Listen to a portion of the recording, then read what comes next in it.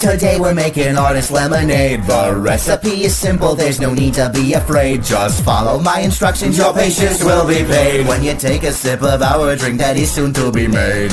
The first thing that we need's a lot more heart and soul. So grab your handy knife and carve a decent sized hole in your chest. Now grab your heart and let it fulfill its role. Squeeze out all the succulent juice that makes your body feel whole. Whoa. Come on and stir it like crazy, don't you be lazy. Don't you cry like a baby, then maybe, just maybe, you will have some artist lemonade. Can't wait to have a taste.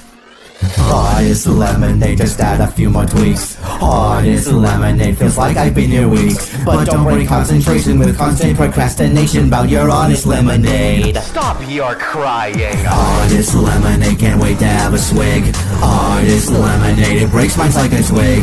If the slightest thing is wrong, then we just gotta stop the song and fix the artist lemonade. Or die trying. Make it smell like a fine wine, you got a deadline.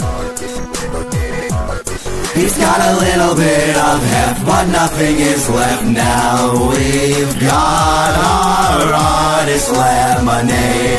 Let's find out how it tastes.